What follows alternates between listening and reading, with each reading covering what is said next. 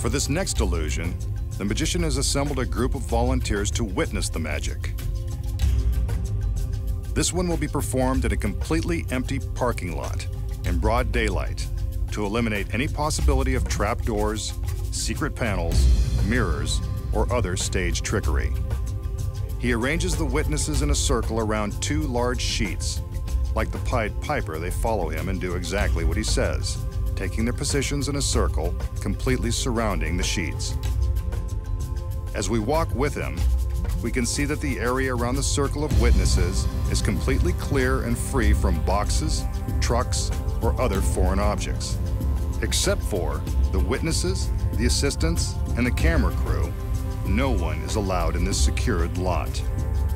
Now that the magician is pleased with the placement of his spectators and satisfied that we have seen 360 degrees, he's ready to make some magic. He gives some instructions to his assistants, commanding them to raise the larger of the two sheets. We can see that aside from some long poles that are sewn inside to hold it upright, the sheet does not appear to be gimmicked in any way.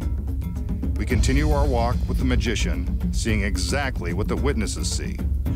Nothing unusual here, other than a man in a red shirt and a scary black mask. We've now walked to the other side of the sheet. There's nothing extraordinary to report here.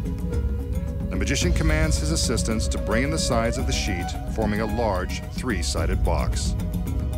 Now to close it up, he commands the smaller sheet to be raised to form the front of the box. Not much of a trick, but there it is, a big fabric box in the middle of a parking lot. Maybe he's not done.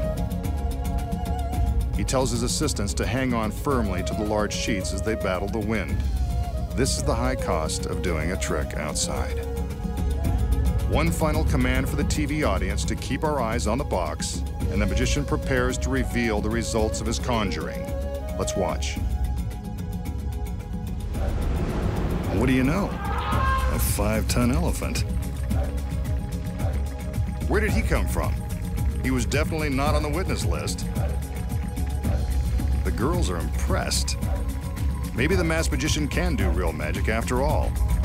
An elephant appears in broad daylight while surrounded by witnesses. Truly amazing.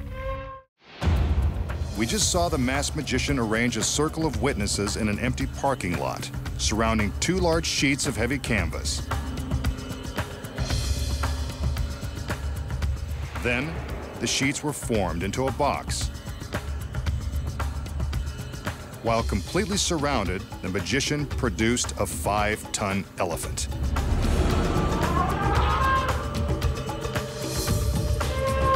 So how does the magician make the elephant appear from nowhere in the middle of the lot while encircled by spectators? It sounds impossible. It is. Here are the secrets. First off, let's start with the group of spectators. The secret here is they're all in on the trick. The magician has no trouble positioning them in a circle since they've been rehearsed. This 360-degree walk is designed to convince us that the parking lot is empty and free of wandering elephants. Next, the large sheet is raised. Again, we can see the surrounding parking lot appears empty, but appearances are deceiving. We know he had to be hiding somewhere in this vast, seemingly empty lot. But where? We've been looking at his hiding place the entire time. Don't you remember seeing it? You did. Constructed near a group of trees by the edge of the lot is a painted Hollywood backdrop and some fake trees. This is the elephant's hiding place. Sound far-fetched? It's true.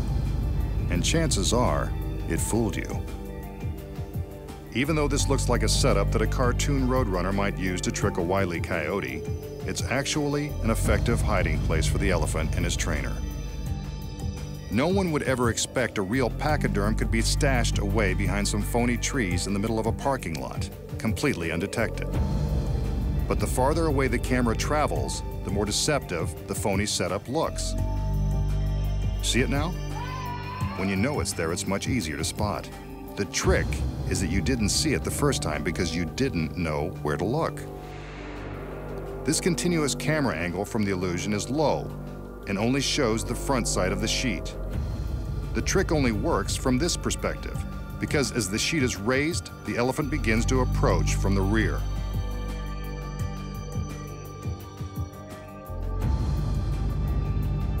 From this high angle, you can see the elephant walking toward the sheet as the fabric box is being constructed. From this low angle, the sheet is blocking the approaching elephant.